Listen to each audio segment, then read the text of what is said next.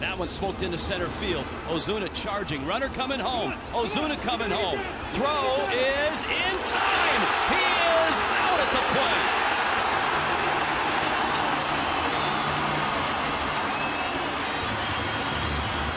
Marcell Ozuna throws out. Ender Inciarte.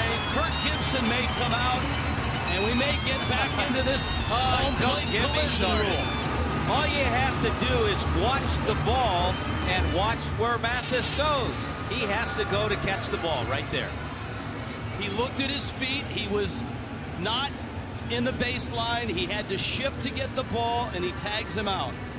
He had to go to his left to get the ball. He had a lane to slide in. He had plenty of room to slide in. And he did slide. And he did. And he came back and put the tag. Great throw, great play by Mathis. Good all the way around. Now it looks like they are going to go to New York and look at this. The Marlins have been here and done that. And if this thing gets reversed. If this thing gets reversed, I give up. Because Jeff Mathis, and again, it involves Jeff Mathis. How about that? Well, how ironic is that? Well, it's not just ironic, but I think it's important. Because if you watch Mathis on the replay, again, he looked for his feet. He saw that he was in front of the plate. He shifted outside the baseline to get the ball. The runner slid into the plate, and he tagged him out. Because actually, normally, there he goes. Now he has to go get the throw. There's a lane. There's plenty of room for him to slide, but he has the ball to put the tag on it.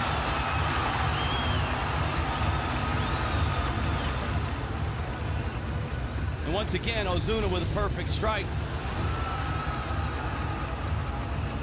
The other concern is that the Diamondbacks have hit 3 balls really hard and put together 3 hits. Aggressive coaching from Glenn Sherlock, the third base coach, but he had his fastest runner in Inciarte, but he underestimated the strong and perfect throw of Ozuna. Again, it amazes me that it even takes this long. He's out. Good. Thank goodness. Mike Redmond also on that. But you know what? And we heard it from not only Brian Price, but managers that we talked to subsequent the original Mathis play.